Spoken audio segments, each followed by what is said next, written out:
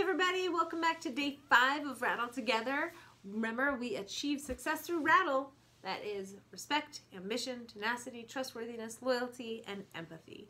And those are characteristics that you should be displaying all the time, even at home with your families. We expect to be able to trust you to do your work and respect your parents and your siblings and yourself. Yeah. Do your best all the time, guys. Okay, I'm sure you are, especially if you're watching this channel. And we have a whole bunch of things to go over before we actually get into our episode today. So, first we're going to answer the riddle from last week, from Friday. The riddle was, what is always in front of you, but you can never see it? And the answer is the future. The future is always in front of us, but we can never see it. I had some people tell me it was your nose, which is always in front of you, but I can see it if I look in a mirror, right? And I did have someone else say the air, which is a great answer. That is always in front of me and I can't see it, but it's also all around me. There's another riddle that you could tell people, right? All right, so our new riddle, so that was the answer to the old riddle, was the future. The new riddle, I want you to think really hard about this week, or tonight, rather, so I'm going to answer it tomorrow. And the riddle is, what happens once in a lifetime, twice in a moment, but never in 100 years? I'm going to say that again. What happens once in a lifetime, twice in a moment, but never in 100 years? Be thinking about that one. That one is definitely tricky. Okay, now I wanted to talk about why our experiment didn't work on Friday.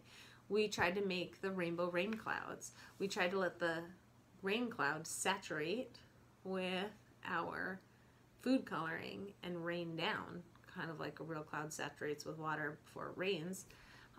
Unfortunately, it never happened. None of the food coloring came down except for the food coloring that ran down the side of the vase, if you remember from last week.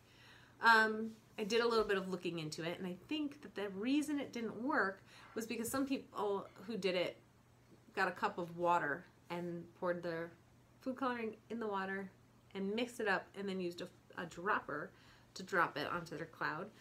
We could try that again another day and see if we can get it to work. You guys let me know what you want to do, if you want to give it another whirl in the future, or if you want to just let it go.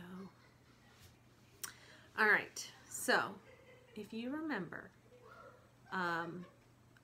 some point last week, I told you that Miss Rubush had a special surprise for us. Well, it came today, and it is a butterfly kit. So we got our new friends today hand-delivered to us. I'm going to try and move them very carefully so that you can see them. They are our new friends. There are 5 of them in there, all of them moving around. You can see them moving around right now, actually, right? And we are going to watch these guys morph, transform, change themselves a couple times, and become butterflies. Now they are, at this point in their development, they are caterpillars, right? And caterpillars are larvae. Who knows what caterpillars hatch out of? Eggs, you're right. So the first stage in the life cycle of these guys was eggs, and the second stage is caterpillar. So we're going to start out by creating a little life cycle thing. They're going to like live here. We're going to check in on them every day. Once they make chrysalides, whatever, we'll figure out what that word is. We're going to put them in here, and you'll get to watch them become butterflies in there. All right, so I want you to take out a piece of paper and a pencil, or a pen, or a crayon, whatever you have at home. So pause it, take a minute to grab those things, and come right back. Okay, so what we're going to do on this paper is we're going to write the words butterfly life cycle. Your paper does not need to be as big as my paper. I just made it really big so that when I hang it up back here, hopefully you'll be able to see it. Okay, so the first thing we're going to do, Hey you guys, how's it going? I'm just tilting this up so that you can see me writing on the paper. Okay, so first thing we need to do is we need to know how to spell butterfly. What do you think? B. Right? It starts with a B. You're right. A lot of you got it. Butterfly. We're going to do capital B. B. U. T. T. E. R. F. L. Y. Butterfly. Good job, everybody. All right, butterfly, life cycle. Life. How do we spell life? That's right. And why does the I say its name? You guys are so smart. Magic E is going to make the I say its name. So, capital L, I, F, E. The magic E makes the I say its name. And the last word, cycle, is a little bit tricky because it has one letter in it that has two different sounds for each time it's in there. Cycle. The letter that says S and K in that word is the same letter. What letter could say S and K? C, you're right. Okay, so cycle. C, capital C, Y, C, L, E. Cycle. Butterfly life cycle. Now the first stage in our butterfly life cycle is an egg. Our butterflies will start out in little eggs. So I want you to, at the top, we're going to draw some eggs. Maybe 3 of them. 3 is good. What shape is this egg? That's right, it's a circle. So let's draw 3 little circles. Make them kind of small so that you can fit all these things on there. 1, 2, 3. I put 3 circles. Now if you want to make it look more like this egg, you can draw a couple of lines on each of those circles. Line, line, line, line, line, line. Oh, they're so beautiful. Okay, and now I'm going to write the word eggs. Eggs. How do we spell eggs? E-G-G-S. You're right. Oh my gosh, you're all so smart. Okay, so eggs. E-G-G-S. I wrote it right next to the eggs. And now I'm going to make like a curved arrow like this to the next spot. And what happened next? What hatched out of those eggs? You're right, caterpillars. So I'm going to actually write the word caterpillar first this time so that we can make sure it fits. And I'm going to write it right under the arrow. Caterpillar. That's a tricky one. Ready? Follow along with me. This one is C-A-T, just like cat. E-R, pill, P-I-L-L-A-R, caterpillar, caterpillar. And our caterpillars look like this guy, but they're really tiny. You saw how tiny they were. See, he's got eyes and he's got a bunch of legs under there. So this guy, and if you've ever read The Hungry Caterpillar, The Very Hungry Caterpillar, whatever that book is, made up of lots of circle sections. So let's do some circles. Circles are like all attached together, and then give them some legs. Does that sound good? So underneath here, you can wait till I'm done if you want. I'm just making some circles, and then I'm going to give them some legs. Like that. There's my caterpillar. Nothing fancy. Alright, and we are going to wait. We're not going to draw the next step until we see our caterpillars start to transform into the next step. Okay? So, I want you to put this aside somewhere safe where you can continue to work on it as we watch our caterpillars transform and see what the next stage in their life cycle is. Okay, so I'm going to take this and put this aside over here. I'm probably going to hang it up somewhere for tomorrow. Okay, that is the start of our caterpillar life cycle. I'm very excited to watch them become caterpillars. Guys, I cannot wait. They're going to be so beautiful and cute. It's going to be awesome. Okay, next. our experiment for today. Now I do have to admit, this is my second time making this video because Miss Burns got 22 minutes into the video and do you know what happened? Battery, well, low power mode turned on.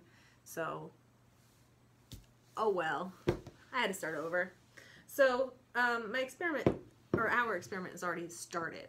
Now for this experiment, all you need are a couple of pennies. 1 penny is fine. 1 penny, 2 pennies, however many pennies you want to use. I used 5 pennies, but you don't need 5 pennies. A paper towel or a cloth napkin or something. I have a cloth napkin in my bowl, and vinegar.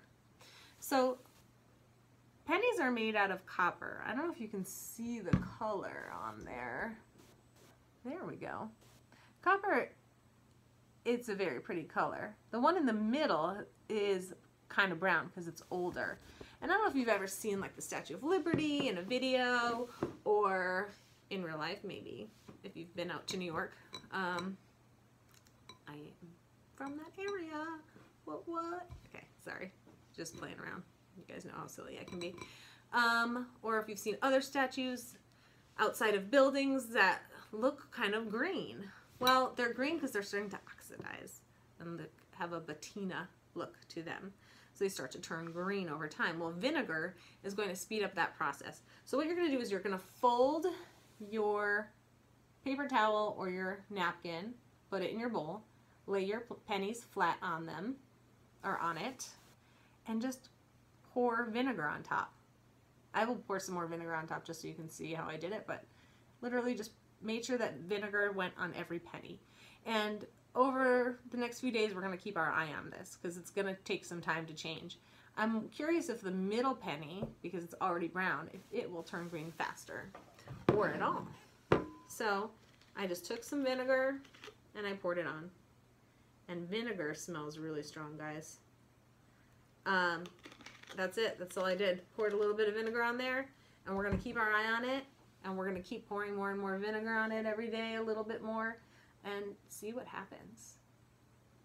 I am curious if this will turn out. I think it's going to be pretty cool. So I'm going to put this over here near Hedgie and Grimly and Penny. They can keep an eye on that. Who is smelly, guys? Oh my gosh. All right, now we are going to do our craft. Our craft today is a little bit of an experiment. We're going to make 2 different types of paper airplanes. This one, which the best thing to use, guys, is just this copy paper because it's nice and thin. I tried using construction paper. It was too thick. When it got to the parts like folding over here where it's really thick, it was kind of hard to fold, okay? In my last video, I tried using the white construction paper to show you how to fold it, and I realized that you couldn't see very well with the white because it gets like really shiny and bright with the light hitting it. So I'm going to try and use a different color for that, but you can use whatever you want. You can even take a piece of copy paper or whatever you have laying around and color it to make it more fun. And we're also going to make this guy, which is like a cylinder, okay? And I want you guys to test them out over the next, day. Fly them, see which one flies farther, and let me know. Okay, so share pictures of these, share your answers.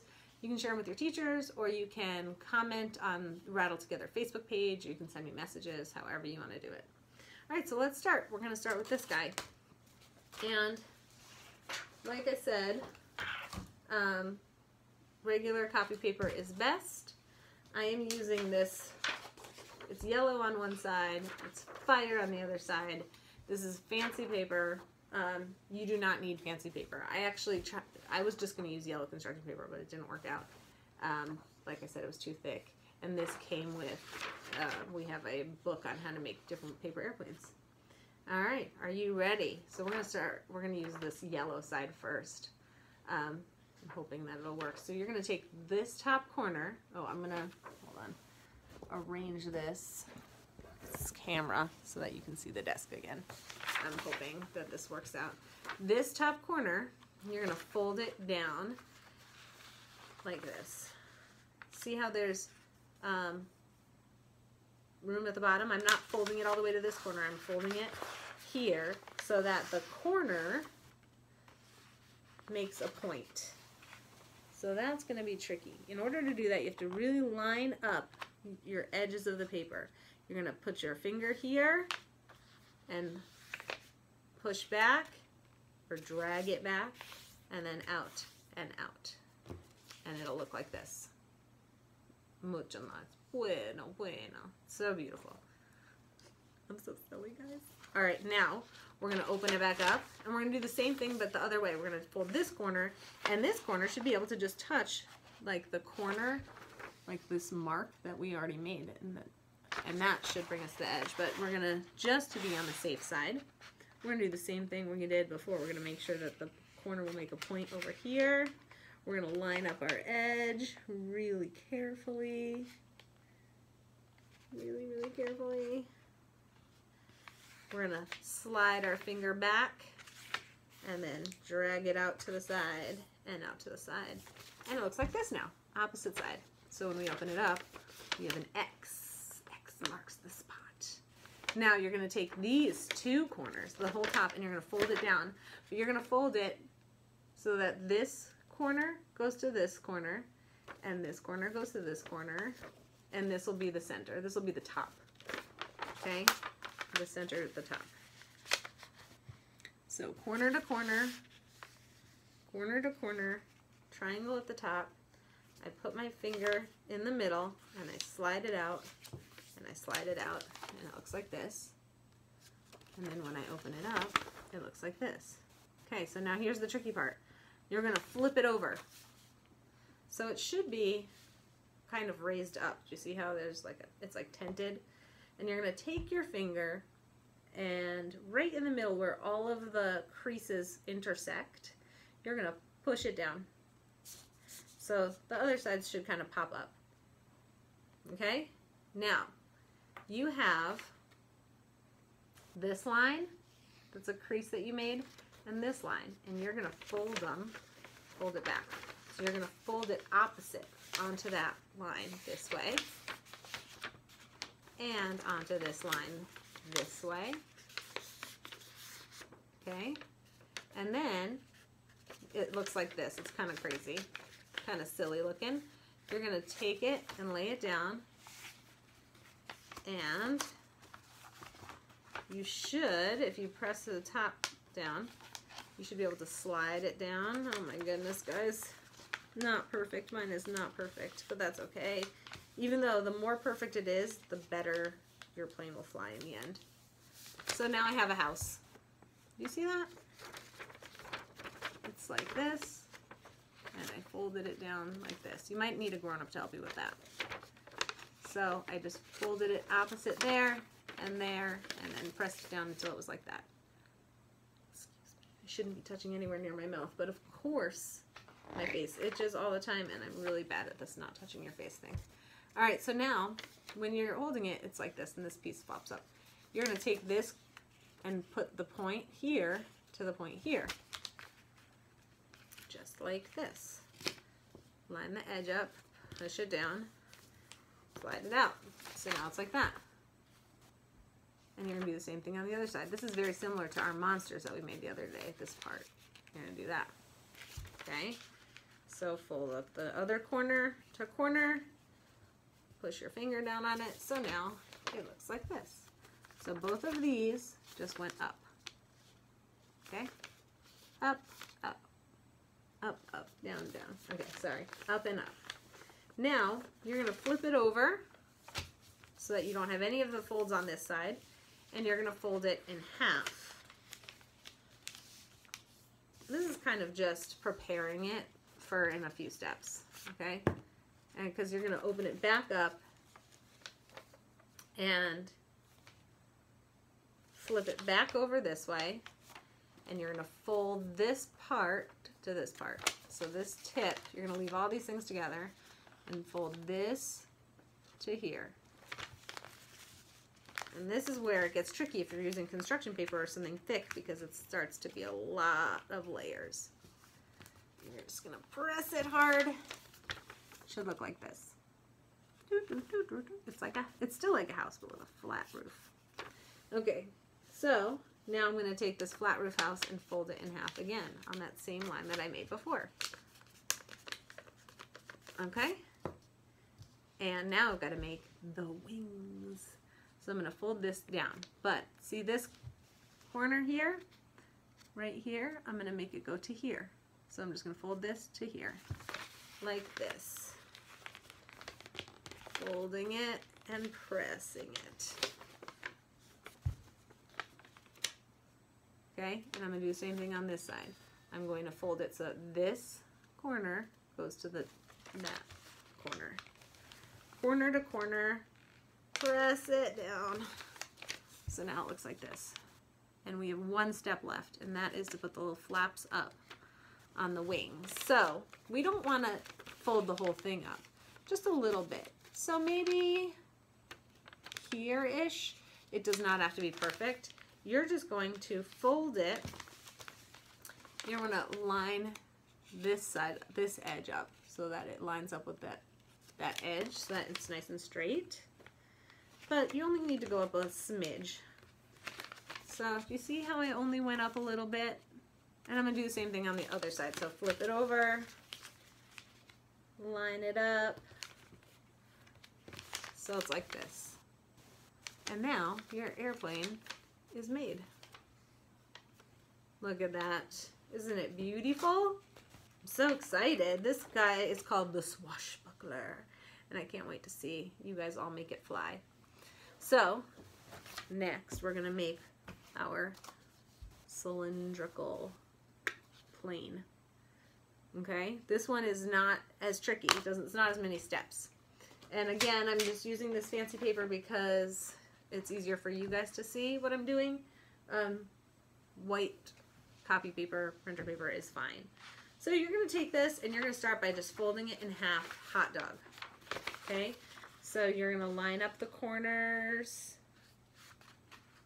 and the edges, hold it down, push back to the middle, slide out to each side.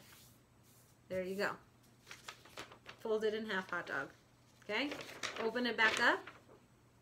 Now, this is where I need you to pay close attention. You're going to take it and you're going to fold this corner to the center. Okay, so we're folding it again. We're lining it up to that center crease that we just made. Line it up as perfectly as you can. Don't be like Miss Burns. Okay, push it back and out and back and out. Okay, leave it like this, and now you're going to take this and fold it again into the crease. Line it up. Make sure your edges are lined up and your corners are lined up. Press it from in the middle and out, in the middle and out. It's like this now. Now, at the center crease, we're going to fold it all over. So we just took it and we went like this. And then one more time, you're going to take all of this and fold it onto itself again. Like this. Now, here's the tricky part that you might need a grown-up for. Watch what I do. I'm going to take it and press it down onto the edge of the desk and do this. And I'm pressing hard enough and pulling it makes it kind of curve a little. Isn't that cool? It's kind of like when you curl ribbon. I use scissors for that. Okay, now you're just going to take the two edges and you're going to open up one side a little bit and stick the other one in. Whoops, it popped out. So I'm just doing this and sliding this down on top. Now, what I did with my other one was I put a little piece of tape here because as I was flying it, I noticed that it kept coming apart. Sorry, it's my drawer because I'm getting the tape. You do not have to put a piece of tape on it, but if you notice that it keeps coming apart while you're flying it, you can just stick a piece of tape to hold it together. So now we've got our two airplanes. Remember, I want to see pictures of them. I want you to fly them, and I want you to tell me which one flies farther. Okay. There we go. Look at that. You know, who needs fancy stuff, right? Okay, so that was our craft for the day, was our 2 planes. All right, that's it for today. Awesome job, guys. Remember, you can always email me at rburns, rburns@kusd.org. You can find our Facebook page at fb.me/rattletogether, RATTLE, to get her, TOGETHER. Or you can message me at m.me/rattletogether, which is RATTLE. That's an L. Together, to get her, TOGETHER, period. Okay? So those are 3 ways you can get in touch with me or through your teachers. One more thing not to forget is that we are going to try and make a chain of our goals go around the whole school. So write your goal on a strip of paper, and I will add it to this. I'll make it be the next link, and we'll try and get them all around the school. Your goal can be anything you want it to be. It can be private, or it can be something you want to share with everyone, but it can be a great visual for us to have next year hanging in our school and for us to all remind each other of our goals. So please do that. If you are using packets and you want to drop it off in your packet next Monday, you can do that. All right, so stay tuned. Tomorrow we'll check in on our caterpillars and see how they're doing. We will check in on our pennies and see how they're doing, and I will answer the riddle for you. You guys have a wonderful, wonderful rest of the day. I hope you are all happy, healthy, and safe. Love you. Mwah.